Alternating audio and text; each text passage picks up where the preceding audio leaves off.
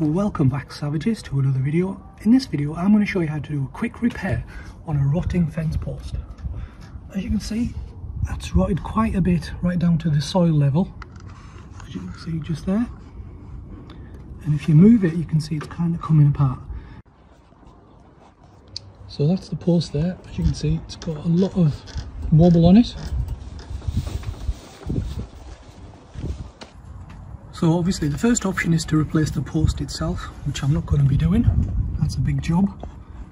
So the next best option, which is a lot quicker, should only take about 2 minutes to do, is to use a system called Post Buddy. So you've got the top bits where you've got holes in. This is where you'll screw into the actual post itself above ground. And then from this point here where it's marked max, all the rest of it will be in the soil itself.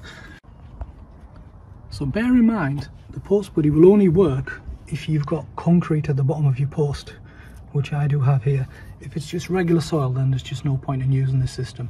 You're better off pulling the whole fence post out. So here's one I've already started. I've kind of started knocking that in. It's got to go as close to the post as possible, so it's between the post and the concrete, which is what I've done there. So I'm going to knock it down to ground level to about the K here using a club hammer. And then after I've done that, I'm using these screws to screw it onto the post. So the idea is to put one Post Buddy just here, and there's going to be one just here on the side as well, on that side as well, just to secure it. So I'm going to go and do that now. So there we go, that's both pieces of the Post Buddy hammered down into the soil.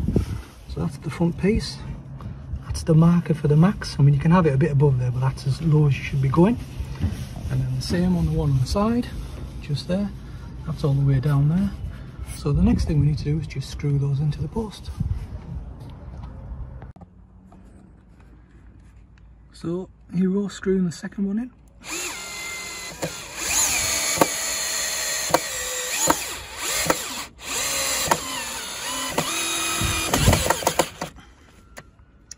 There we go. So I'm just going to fill the rest of these in so we've got a nice secure fixing, and then we'll come back and test it in a minute. So there you go, savages. Both Post Buddies are in there. I'm not going to fill all the screws in because I think that's a bit overkill, so I've just done one, missed one. So you've got basically 4 in each. Same for that side.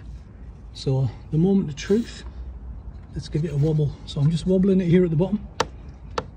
That is rock solid. So we're all done there. Both Post Buddies are in place with the screws. Let's give this fence post a shake, and it's much better. I mean, there's a little bit of a shake, but that might be some of the other posts need doing as well. But for this one, it's a lot more sturdier. So there you go, savages. That's how to quickly fix a rotting fence post without having to remove one and replacing it entirely. These Post Buddies are really good, and you can get the job done in about 2 minutes. I'll leave a link in the description to all the parts I used to do this job. So give it a try and leave a comment in the comment section and let me know how you got on. But other than that, thanks for watching. Please subscribe, and I'll see you savages on the next one.